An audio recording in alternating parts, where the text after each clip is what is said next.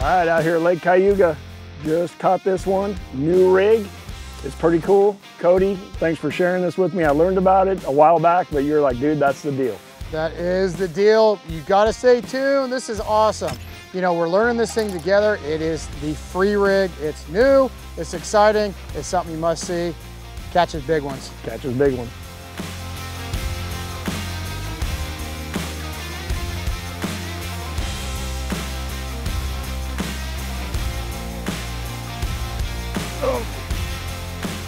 The free rig by Cody Meyer.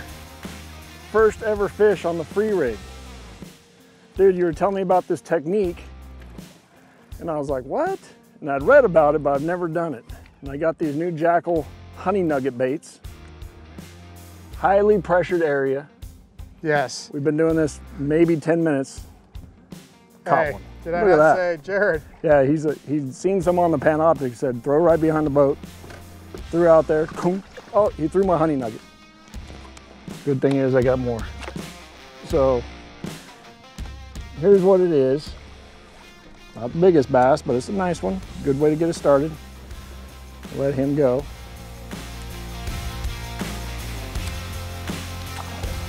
So I read about this technique a while back, and actually I learned about it from this guy at Jackal.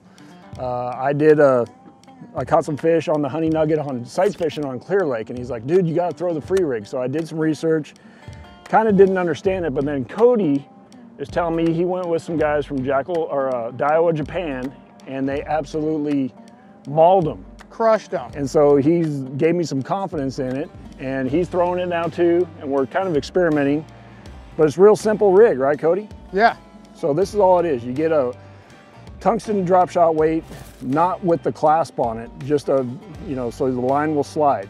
You put that on there, it's a little 1/4 ounce tungsten weight, and then I'm throwing 10-pound sniper. I guess it would, 6, 7, 8, 9, 10, I mean, yeah. Slider line for sure.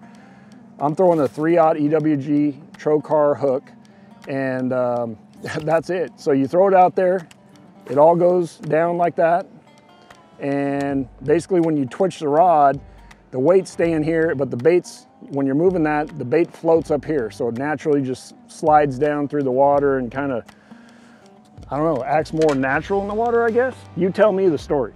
Yeah, so here's the deal. So I'm the same way, being originally from Northern California, I'm really into what's new. What's new from Japan, more importantly. They fish so much pressured stuff. I heard about the free rig. I actually got asked in an interview a couple of years ago, have you thrown the free rig? And I said, the what? I had no clue. So it wasn't till just recently, I fished a tournament on Lake Oneida. I get in the boat with a couple of the Daiwa Japan anglers, Koya Fujita being one of them. And they started not just out fishing me, smoking me. I'm talking 5 to 1 at least here. I'm throwing a drop shot around. Some isolated rock and stuff that I had fished in the tournament and got 4th place in.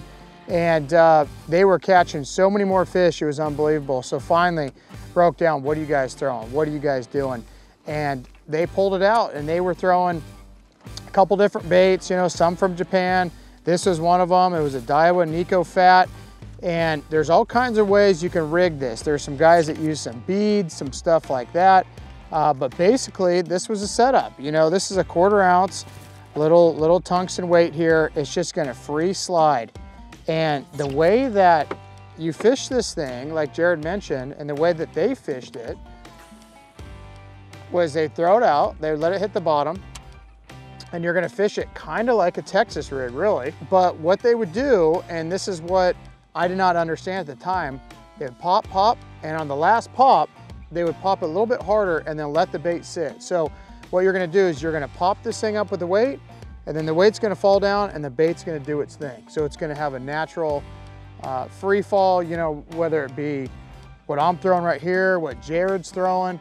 That's the little honey nugget. I got one out, but it's kind of different. It's obviously different than that worm, but yes. It could be like a little bait fish, a crab, a crawdad, but it's pretty cool.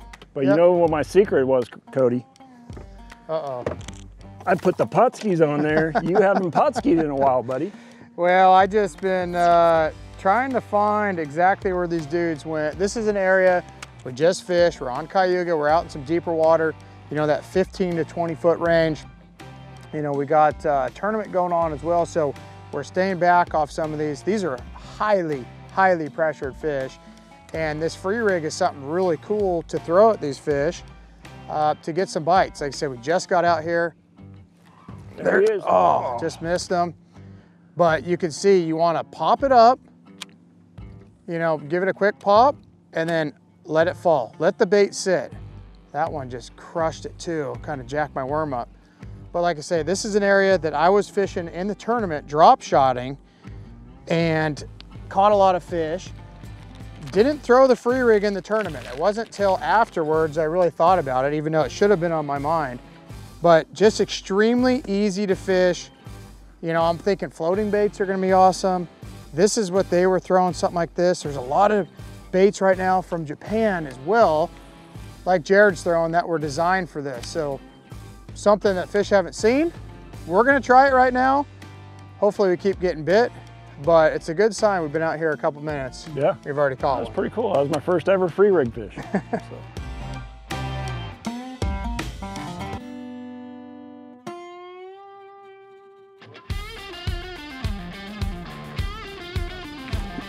Yes. Nice, Cody. Bass. Bass. Not a big one. Still fun though. Still fun though. The old free rig bass. Old free rig bass, man. That thing thumped it too. So is there a song you sing when you free rig? Keep on rocking in the free world. Or free fall. Free falling. That's pretty embarrassing, and so is the size of this bass. But we're just getting started. We're out here. This is new to me too, guys, because I just learned the hard way that they catch lots of bass on the free rig. So Jared and I, we're learning this together. First time throwing it. We're getting a few bites. We've been out here maybe 5-10 minutes at the most. Oh. This is where we fished the tournament. We're on the spot, and the free rig is playing. Still fun though. Dude, they bite it so hard. Oh, there goes my another honey nugget. Dude. That's it, man. I'm losing my honey nuggets. It's worth it though. Catch bass. Hey, thumping it, huh? Thumping it. Dude, it's kind of like real crisp. Just poof. Yep. Crazy.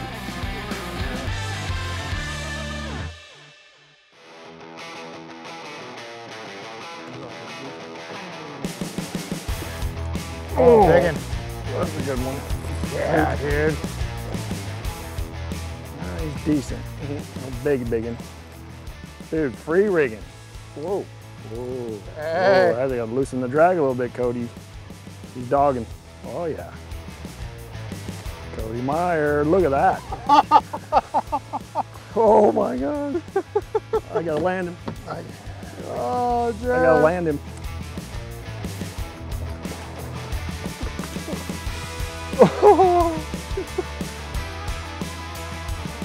Come here, you free rig fish.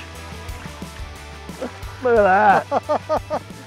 The honey nugget in action. Oh, that's funny. Dude, little 3/0 trocar hook, smoked him. 10-pound line, 10-pound sniper line. That's awesome, man. All right, we're gonna go ahead and let this one go. And I'm gonna talk about the gear I was using. Like I said, oh, he's gonna jump. He wasn't done yet, Cody. He's still looking for the free rig. No, like Cody and I both said, you know, this is all new to me, it's new to Cody. So last night when we were kind of getting rigged up, I'm like, I wonder what kind of rod, what kind of reel, you know, spinning rod, bait caster. And Cody's like, well, dude, I think we can get away with throwing 10, 12-pound line. You know, I know you told me, what, some guys catch them on 6, 8 pound, whatever. Yeah, some go 6 and 8. It's more comfortable. We're fishing grass today in 8 and 10. And honestly, I feel like this is a technique you could throw with a casting rod and have more control little bit Yes. more power. I feel like I could fish a bait a little bit better. Well, and plus you're using a, you know, like I'm using a 3/0 EWG style hook. Yep. So you need power to drive that hook, you know, so that's why I went with just a 7'6" medium heavy casting rod Tatula, regular Tatula. Now that I fished it, I would recommend that medium heavy action. Not like a medium, because you're not gonna be able to get a hook into them, and not a real like heavy power action. So a medium heavy rod, I went with 7'6" just because this is like one of my versatile rods that I love fishing with. And then a Daiwa Tatula Elite, 7:1 to gear ratio. Cody, what rod are you throwing? So I'm throwing a 7-foot medium heavy finesse rod. It's a Daiwa Tatula Elite. This is designed by Brent Ayler. You know, this thing actually has quite a bit of backbone. You know, it's just a general purpose rod for me. I pitch a little jig on, and I'm gonna throw this free rig on it, or a heavy drop shot, something like that. I agree, I want a higher gear ratio reel. This is a 7'1" Daiwa Tatula SV103. Again, a 1/4 ounce weight, 3/0 hook. I'm throwing a little owner J hook here, and this little 4.5 inch Daiwa Nico Fat by Yamamoto. So it's not a heavy combination. I want to be able to cast it a long ways. I'm throwing 10-pound tests as well. And I feel like this is a good combination. You know, like I say, you can do it on a spinning rod as well, but it casts really well with this SV spool. You know, we're using, like say, lighter gear, and you have a lot of control, and you can get a really good hook set when they're out there. Here's the problem, Cody. I only got 2 hunting nuggets You left. got 2 left, man. We're here for Can we a couple hours. We've been here for 10 minutes. We're almost out of baits. Can we overnight? Well, not even. Can we send Tackle Warehouse send us some more within the hour? Maybe. It's never been done before, but no, a lot of fun. I don't even know what color that is. Kind of like a smoked blue flake. Yeah. Kind of natural looking. I like it.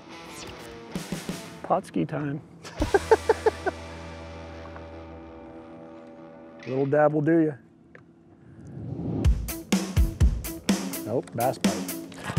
Oh, Cody, my drag's loose.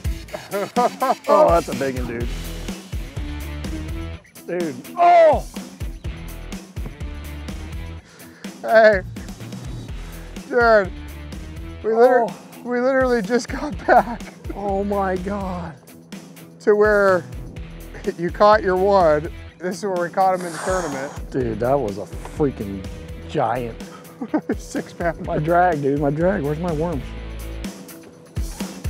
Cody's on. Back to back. Back to back, bang, bang. Biggin? No, not like the one you just lost, bro. Dude, what? Dang, that thing bodes you up, Jared. Hey, but what a cool little deal. I mean, that thing goes through the grass so well too. And it's completely weedless. Yeah, I gotta get back out there. There's a bunch of them there, Jared. It's funny, we're fishing out of Jared's boat, of course, and I fished here in the tournament, and I didn't know exactly where, so we pulled up. Jared caught that one, we caught several more fish, and we just came back. Jared just lost that one, I just got that bite, and there's actually a point down here that's just as good, if not better. So we're bringing this free rig through here. There's been a ton of pressure. We're still getting bit. Every time we get around this stuff, man, it's like we instantly get a bite, huh? Dang, dude. Dude, are you all right? That rattled me right there. That was a big one. That was my bad, dude. I didn't reset the drag. When I caught that 4-pounder, I loosened the drag right here by the boat. That thing stalled you out, man. Oh, I'd be sick in a tournament right now. That thing stalled you out. You couldn't even move it. No.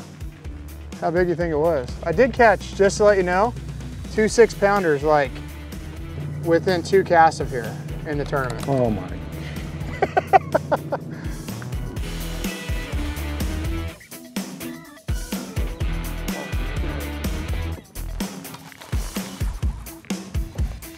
Dude, Jared, that thing crushed it. No, but man, did it crush it. Smoked. Smoked it, little guy. But you know what? The more I'm throwing the free rig, the more confidence I'm getting, honestly. Yeah, that's pretty cool. Yeah. This sucker's feisty here.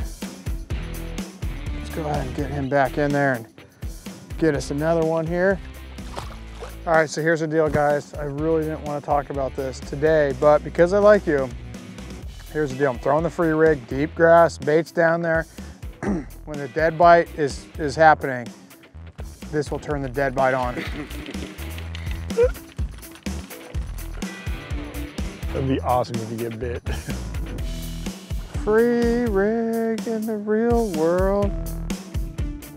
All right, Jared, well, hey, you know what? That was awesome. That was a learning experience for me, for sure. I mean, I've never thrown the free rig. I saw it in action a couple weeks ago, something so cool. This is definitely gonna be something that I add to my lineup for tournaments, no doubt. I can't even stop fishing it. I know, no, it's been fun. I say though, we go try something else. I don't know what yet, but Somehow. we gave this a couple hours, we caught some fish, we had some fun, we learned about this technique. If you guys liked it, make sure you guys like, share, tag a friend. Make sure you guys check in back next week. What are we gonna do? We don't know. That's the thing with us. We're gonna do something. Maybe smallmouth, maybe largemouth, maybe big water, maybe small water. Yeah. So make sure and check that out. But hey, also don't forget to enter this week's gear giveaway for your chance to win some awesome Daiwa products. And yeah, we got to plan the attack. Check out the free rig. The free rig. Oh, I'm bit. Not.